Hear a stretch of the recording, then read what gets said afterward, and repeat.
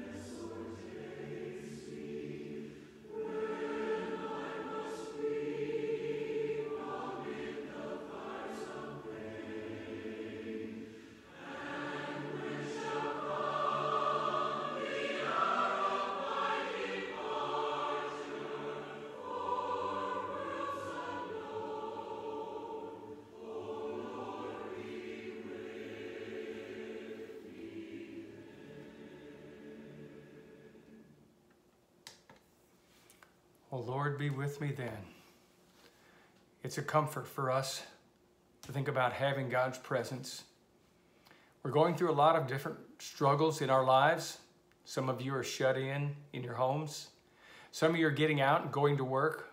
Others just staying busy trying to put everything together and hold everything together. It's such a great thing to have the Lord with us and the blessing of getting to pray to Him. We're going to pause now and have a word of prayer, and Parker Allison is going to lead us.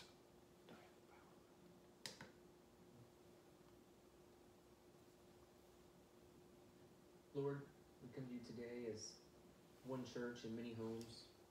And as we worship in these homes, help us to worship you with an undistracted heart, mind, and body. Lord, as we continue in this time of uncharted waters, guide our leaders to make the right decisions that deepen the faith and joy of us, the body. Father, we thank you for days like today when we can continue to stay faithful regardless of our location. Be with us throughout the rest of this week, and in Jesus' name we pray. Amen. Amen.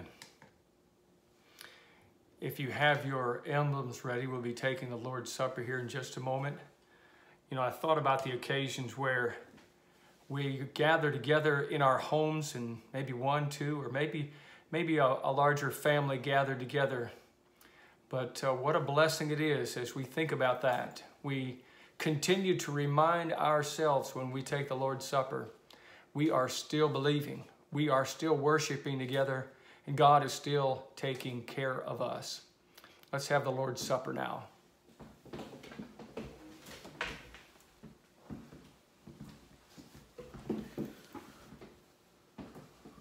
Good morning, everybody. Before we get started, I've got a few thoughts I would like to share with everyone that has been going on in the last several weeks. The last several weeks have been very challenging for everybody, whether you've been directly or indirectly affected by everything that has happened. We're fortunate.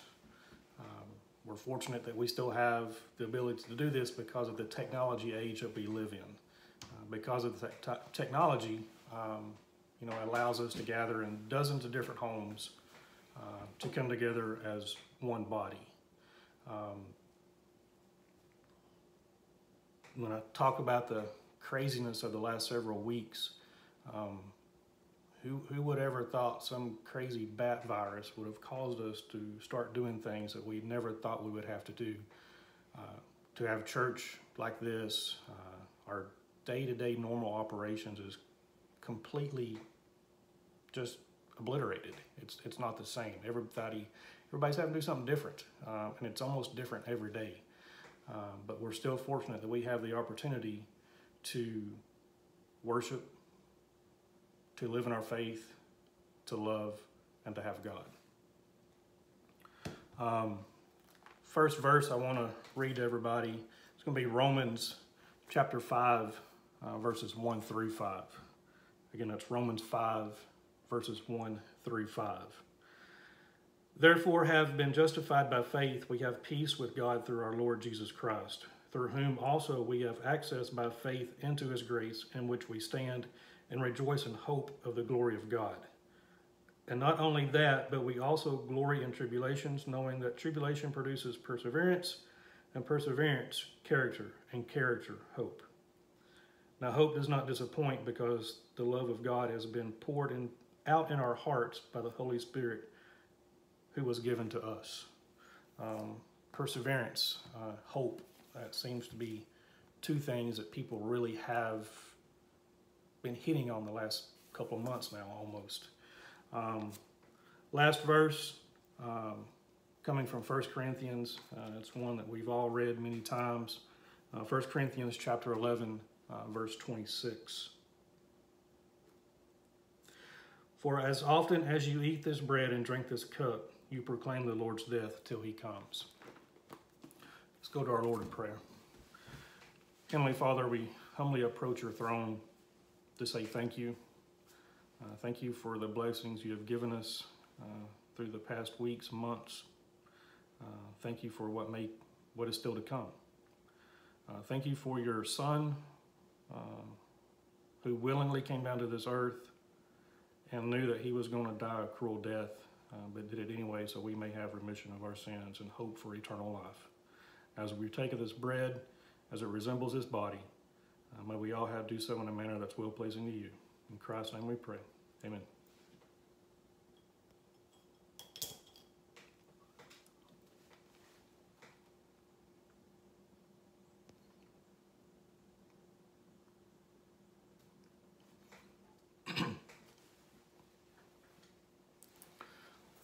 Let's continue with the communion. Heavenly Father, we continue in a likewise manner with the fruit of the vine that represents the blood that was shed by your Son. Over the next few moments, may we all take our hearts and our minds back to that time and place that was such a cruel experience for the first century Christians. May we put our hearts and minds in a respectful place at this moment. In Christ's name we pray. Amen.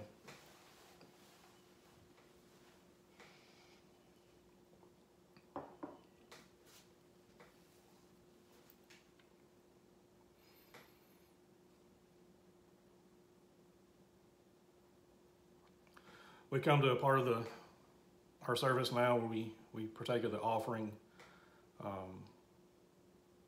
Whether you do it by mail-in check, online, if you want to drop your check off with somebody, however you feel like you need to do it, do so with a cheerful heart. It's because of you and your generosity that we're able to continue to do things here at Central.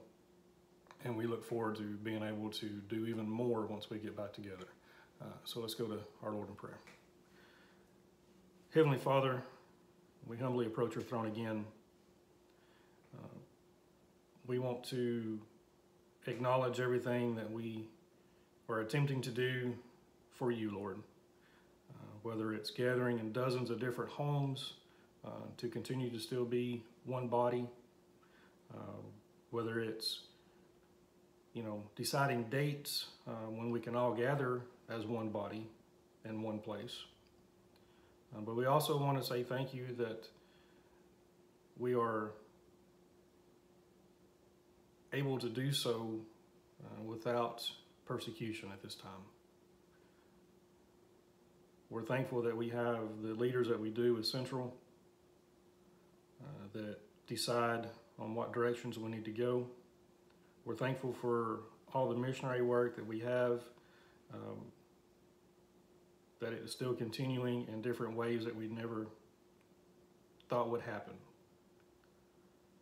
Lord, we just want to say thank you for the blessings and that we are ever so dearly in love with you and thankful for your love.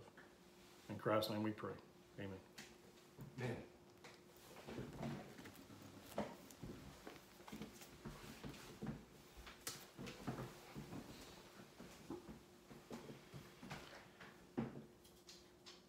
Chris talked about the blessings that we have. And you may not feel that way sometimes, but we are extremely blessed people in so many different ways. I saw pictures of the brethren meeting together in Nicaragua. And when I was talking with them on the phone just this past week, they were meeting at a midweek service. Last Sunday, I talked with them on the phone. I saw pictures also from India with Suri and his people bowed down, bent over to the floor, praising God. Pictures of them taking the Lord's Supper. And I think of how extremely blessed we still are in this world. I hope you feel that way and that you look to God and give thanks to Him, and that it be a rich day for you. As I'm looking at this camera right now, I'm thinking of Central. I'm thinking of young people that sit off to one side, college students and young people that are sitting in the center of the pews, those that used to gather together as we were there and worship, and all the other people scattered around the different places. And I see all these different ones in my mind, and I think how precious a body we have, how blessed we are as a people. I want to continue my lessons this morning on a study from the life of David. I've been so blessed by looking back through this life of him and learning some new things. As I mentioned earlier in a lesson a couple weeks ago before Mother's Day, that he is one of just a few characters that are mentioned in the Old Testament that have so much said about him. There are a lot of people mentioned in the Old Testament, but not as much about the story of maybe David, Moses, and a couple others. And David is surely one of those that God highlights. 990 times his name appears in the Bible. 476 times it appears in 1st and 2nd Samuel alone, those two Old Testament books. Amazing as we think about it, and here's what God is doing. He's putting up this picture before you and saying, look at my servant David, how great he was. And again, you might be thinking to yourself, well, I'm thinking about the story of David and Bathsheba. But God overlooked those things when David repented, forgave him of those things. So in the times to come after David's life, when other kings arose during that time, God would always use David as a measuring mark of how faithful one of his next kings would be. For instance, in 1 Kings chapter 14, verses in 7 and 8, the Lord says to the prophet, you go tell Jeroboam, that was one of the kings, that you have not been like my servant David, who kept my commandments and who followed me with all his heart to do only what is right in my eyes. And again, you might think to yourself, but wait a minute, what about David and Bathsheba? And what about Uriah the Hittite that was murdered because of David's plotting and maneuvering there. But God forgave him of those sins. And because of the qualities of David and because of the relationship, God is able to ignore the things that are happened. And the outcome is gorgeous. Described in the New Testament in Acts chapter 13, verse 22. God says, "This is a man after my own heart." I want that in my life. Do you want that in your life? Study the life of David. Look at the qualities that he had. Look at the relationship he built, and not emulate those things and make it be what you need to be. We talked about the selection process of David being king the last time we studied. Now, as we begin this study today, I want you to remember, as we're looking at this, that God has selected David as king. In 1 Samuel 16, the discussion goes on between God and, first of all, Samuel about going down and choosing this person. It's interesting that God doesn't tell Samuel, "Go down and anoint David." Do you ever think about that? He says, "Go down and I'll show you the person." And so you remember the story, we talked about it a few weeks ago, and you've read it, where as Jesse, the father of David, begins to bring his firstborn son, the large, good-looking man, before Samuel, thinking this is going to be the king, God, in a sense, whispers in Samuel's ear saying, "That's not the one." And so Jesse brings the next son, and that's not the one, and then the next son, and God's still saying no. And finally, after all of the sons, except for David, they're all brought through. And Jesse hasn't even thought about David. Young old David, that little boy that takes care of the sheep. No one ever thought of David being a king, you see. Oh, he was a good boy. He played a harp well, and he managed the sheep well. But a king? And I want to start with that idea today. As we're looking at this, there are three things to highlight. Number one, I want to talk about the heart of David. I want to talk about the eyes of David. And then I want to talk about the feet of David. He was humble in heart. His eyes had a viewpoint of God, and his feet always following God and his word. 1 Samuel 17, this humble heart. As David is going out in 1 Samuel 17, he's going out to a battle line. Now, it's not his battle at the moment. It's the one of Saul and his army. And you know the story about Goliath, that large giant of a man out there on the fields. And if you read the verses 1 through 11, you see that this giant has been out there day after day after day, taunting Israel, daring anyone to come out and fight him. And let the victor decide the battle rather than just armies gather together and kill lots of people. And Saul wouldn't go. His army wouldn't go. And Jesse has his three oldest sons out there in the battle. And Saul is king, and he's leading the army. But none of these people are fighting Goliath. Nobody in the army feels well enough equipped. Saul, who was considered to be head and shoulders above all the others when he was elected king, still didn't go. And you've got to ask yourself, why not? Why wasn't one of these daring enough, trusting enough of God to step out and do battle? Well, as we look at the situation in verses 17 and 18, David is sent by his father Jesse to take food to the brothers who are in the army. And so he goes out on the front lines and carries the food up there. Now, I want you to know what's going on. Now, watch this. If you've never seen this before, Jesse is still seeing David as little boy David. He's not looking at him as king. Now, think about it. Previous to this time, Samuel has come along, God's prophet, anointed David as king, and then everything goes back to normal. David is still taking care of sheep. No one is seeing him as King David. He's the boy that's carrying food to the brothers, the big brothers, who are out in battle.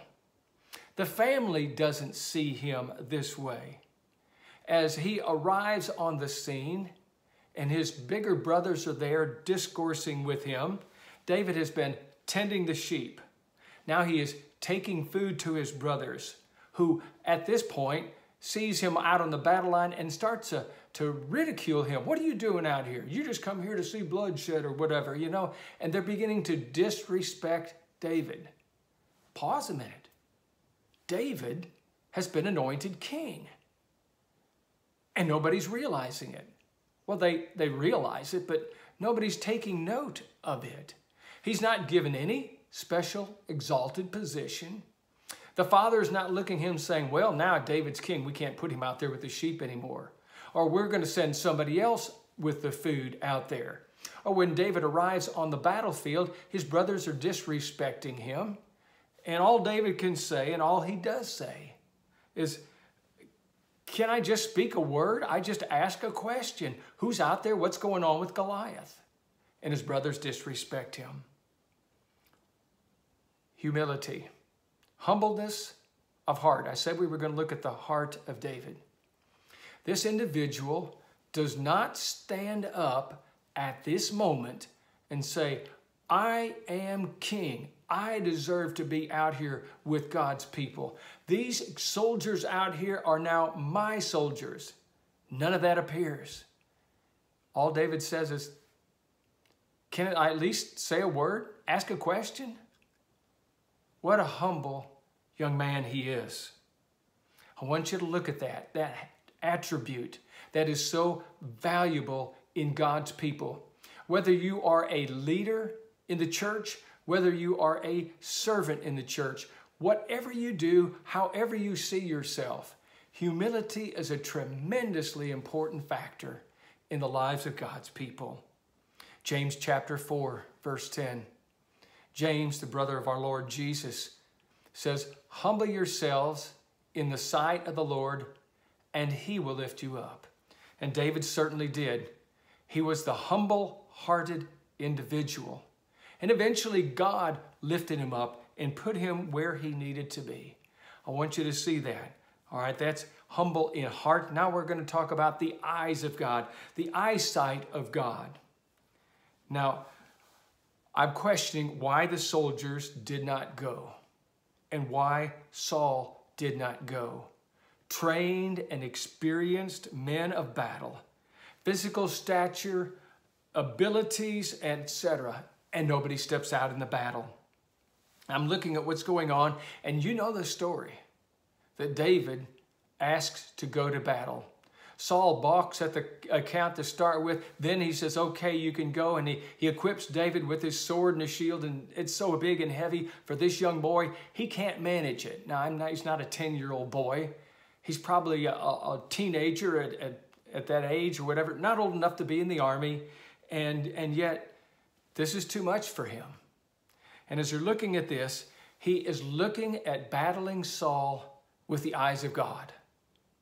He says, the Lord has delivered me from the lion. The Lord has delivered me from the bear. The Lord will deliver me in battle from this Philistine. That's looking at things the way God looks at them. He doesn't examine the physical stature and compare Saul's size or Goliath's size rather to his size. But he examines what he is able to do with God on his side. And as you're seeing that, I want you to realize that. And the trust, of course, that he has in God delivering him.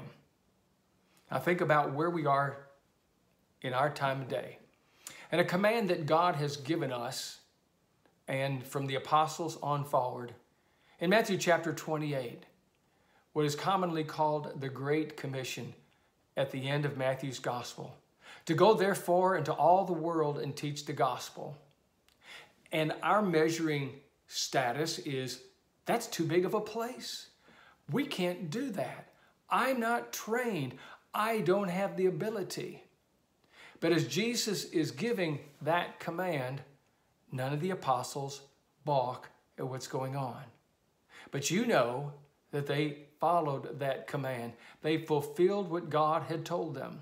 In Acts chapter 1, verse 8, just before Jesus ascends into heaven, he looks at his apostles once again and he says, you shall be my witnesses in Jerusalem, Judea, Samaria, and the uttermost parts of the earth. Just measure for a moment, as David might have measured his height compared to Goliath. Just measure for a moment you in your little household and the world out there. Or just start with Jerusalem as the apostles were given to their first challenge. A throne of Jewish tradition, a throne of their religion. The people who had just sent Jesus to his death. And now the apostles are to go to Jerusalem. And then when they get through there, like God sees it accomplished, then Judea, that's the larger region around. And then Samaria, that's beginning to expand to the borders. And then let's just go to the rest of the world. But the viewpoint, you see, that we ought to have is David's. And we're seeing things in God's eyes.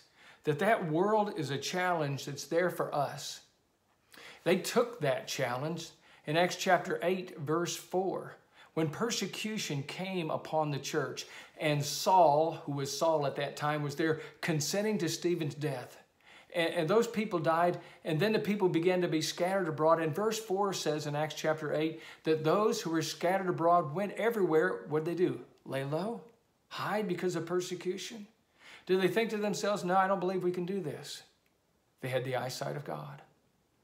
They were scattered abroad, and they went everywhere preaching Jesus, you see. A little later on in the book of Acts, when a group of Christians arrives in an area, it is said in a derogatory manner, but what a praise. It says, and these who have arrived here are the ones that have turned the world upside down. Imagine, turned the world upside down with the eyesight of God. That's the way we ought to be. Humble in heart, have the eyesight of God. And number 3, the feet that follows God. Follows God's lead. Now remember that David is king. We're going back to the life of David. We're examining what's happening. He's been anointed king. He's killed Goliath out on the battlefield. And as he does so, he could have turned around and said, all right, I've proven my kingship. And he doesn't do that. He doesn't push for being king. He follows still in God's direction and lets God develop the life that he had planned for David. I think he trusted in God's providence that God would be working out the anointing of David that was already done to eventually put him on the throne. But he didn't take matters into his own hands. David was still serving Saul. I want you to look at something in 1 Samuel chapter 19. As David was serving Saul, Saul and David were teamed together to fight the Philistines. When they came back from battle, here's what goes on in that first battle. Now it happened as they were coming home that when David was returning from the slaughter of the Philistines, that the women had come out of the cities of Israel singing and dancing, and to meet the king Saul with tambourines, with joy and instruments. And the women sang a song and danced and said, Saul has slayed his thousands, and David his 10,000s. Oh my. Verse 8. And then Saul was very angry, and the saying displeased him. Verse 9 says, and Saul so therefore eyed David from that day forward, in a bad way, of course. And it happened that on the next day, a distressing spirit from God came upon Saul, and he prophesied inside the house. So David played music with one hand with his hand as the other times. But there was a spear in Saul's hand. And Saul cast the spear, for he said, I will pin David to the wall. But David escaped his presence. And then down in verse 14, it says, and David behaved wisely in all the ways, and the Lord was with him. I want you to take note of what's being said here about David. He could have turned around and said, Saul, you're not king anymore. I'm supposed to be in charge. God's done this. I've proven myself. I've gone into battle with you. I've killed my 10,000s. Now, step aside. I'm up here. Just you messed up. And David doesn't do this. He's allowing God to develop the path. And he's going to walk that path in the way. He doesn't jump in and steal the throne or rightfully take it, even in that sense. A little later on, Saul begins to reach out to kill David several times. David is helped by Jonathan, who is Saul's son, ironically, and he ends up running from battle with his men, always avoiding Saul. He will never go into battle against Saul because of his kingdom that he should have, but rather he lets God develop the plan. In 1 Samuel 24, as David is hiding out from Saul with some of his men inside a cave, the scripture says that Saul goes into the first part of the cave to relieve himself. He is inside there, and David's friends say, God has delivered Saul into your hands. Go up and strike him. And David doesn't do it. He says, I can't do this. I can't destroy the Lord's anointed. And so he tiptoes up and he cuts the corner of Saul's robe to show how close he was. Now his plan is, and it develops, that after Saul leaves the cave, that David comes out a short distance behind him, Saul some distance away, and he holds up the corner of the coat that Saul had, and he says, look, I could have killed you. I was this close, but I would not destroy the Lord's anointed. Verse 4 says, and David was troubled because he had cut Saul's robe. What a heart. What an incredible guy. But he's letting God work the plan out. In chapter 26 of 1 Samuel, once again, Saul turns around and he's chasing after David. Back in chapter 24, he repented of doing it, and then again, in rage, he goes after David. So his men are camped out one night in one area, and David, along with Abishai and a few other men, sneak up into Saul's camp, goes right up to the head of Saul, picks up Saul's spear stuck in the ground, gets his water jar and tiptoes out, not doing anything. Now David's good friend Abishai says, just let me take him right here. And David will not. He says, the Lord forbid that I should stretch out my hand against the Lord's anointed. Notice, no revenge, no anger towards Saul, but still a respect. David is allowing God to set the pace in this. Although he knows he should be king right then and Saul should step aside, evidently David says, God will work it out, and he does so. I want you to look at what's going on in the life of David and these three things: the heart of David, the eyes of David, and the feet of David. He has a humble heart that allows him to continue serving the Lord in a proper way. And oh, how we need that in every servant in the Lord's church, in every home, in every marriage, that we look at one another in our relationships, be it at church or at work or wherever, that we have that humbleness of heart that will allow God to lift us up. And then the eyes of David, to realize we need to see things the way God sees them, to examine these obstacles out there as just mere obstacles that God will allow us to lead through and will lead us through and direct us and strengthen us through that. And then the feet to follow God's path that he's laid for us. Although David was the anointed one, he waited patiently until God allowed that to happen.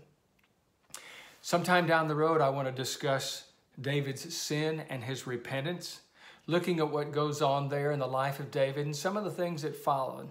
Some interesting things. Think about it.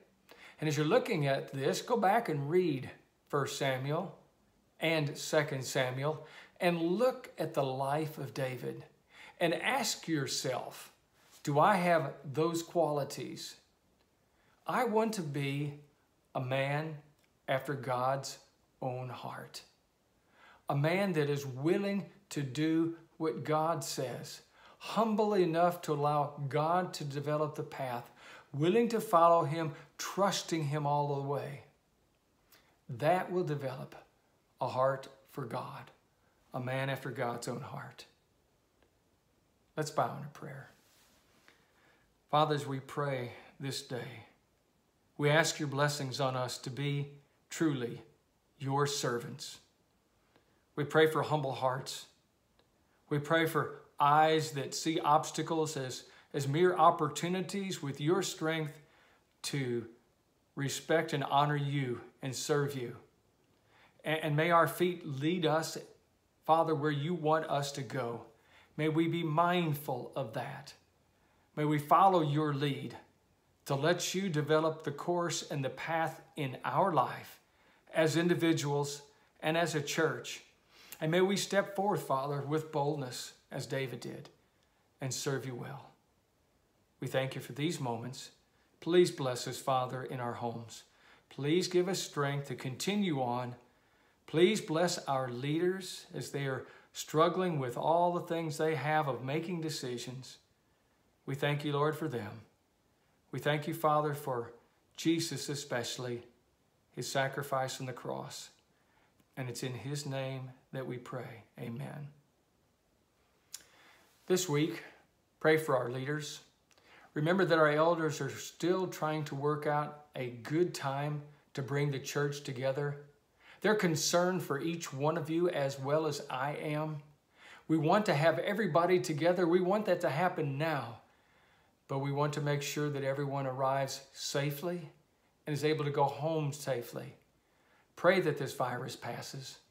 Pray that our country is put back together to where it was. Pray especially that we'll have the heart and the quality of David's. May God bless you with a wonderful week.